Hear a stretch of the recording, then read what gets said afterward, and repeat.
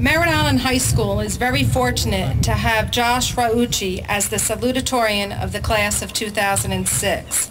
Joshua boasts a 4.43 cumulative weighted GPA on a 4.0 scale. He has distinguished himself as an AP scholar by completing 3 or more AP exams with grades of 3 or higher.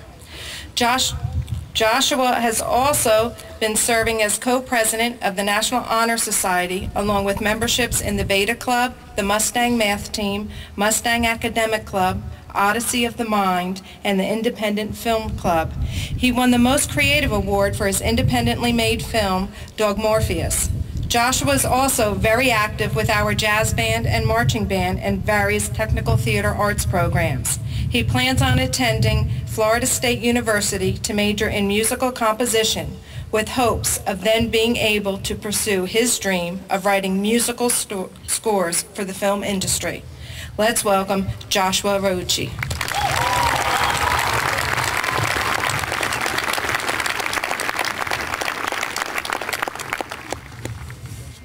There it is.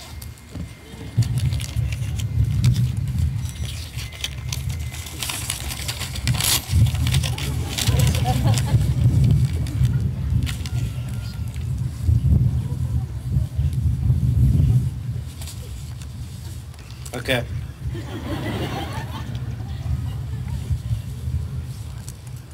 Life's all about choices. One of the reasons I'm salutatorian is because of the classes I decided to take. One of the reasons I'm not valedictorian is because of the classes I decided to take. I took AP Physics because I thought I was good at physics. Apparently that isn't the case. But I don't wholly regret taking the class because I appreciate Mr. Goodson as a teacher.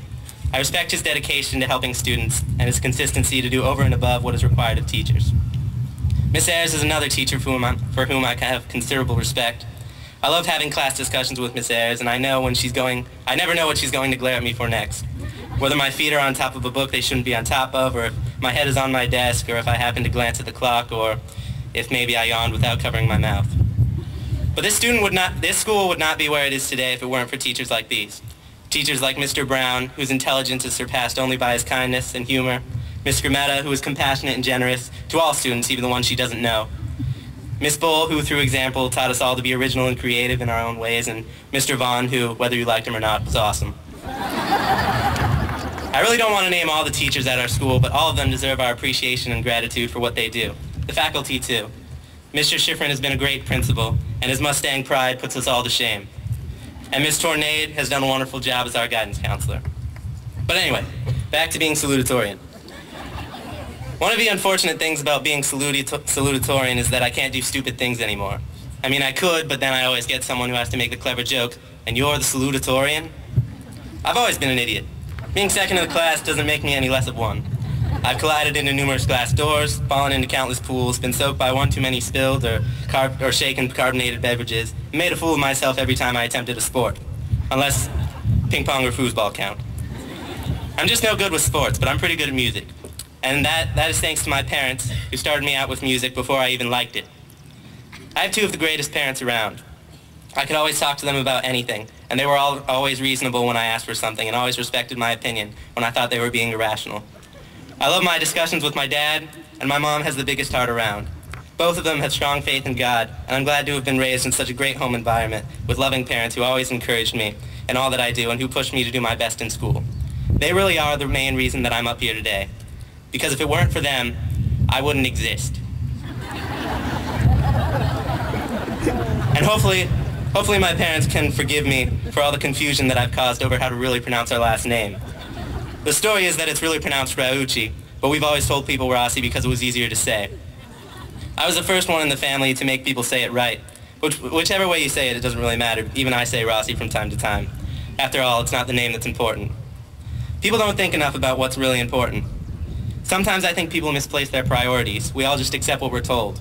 I'm guilty of that too, to a certain extent. People will believe what they want to believe, but open-mindedness is a good thing. We need to hear and consider other people's opinions, not immediately reject them. Certainly we can make our own judgments, but you need to at least respect each other. You won't always be able to walk away from what you don't like or agree with. So hopefully that's some good advice you can take with you, since typically these speeches have some form of advice for the future. I really don't understand that, though. I'm in the same boat as all of you. I don't know what I'm doing. It's not like I have some foresight in the future or some great wisdom that you all should listen to. And I believe different people need different advice. I think all of you are capable of figuring out your own. And even if I could give you advice, it's not like any of you would listen to and remember it. As if years from now you would be like, you know, I remember years ago when my high school salutatorian told me to follow my dreams. I should give that a shot. On the other hand, I've always been an advocate of optimism. So in that case, follow your dreams, be open-minded and respectful, and take everything one step at a time. While I was writing this speech, I thought it would be a good idea to end in a quote that related to graduation. So I think E.T. said it best at the end of the Universal Studios ride when he said, "Goodbye, and friends." Thank you. Congratulations to the class of 2006.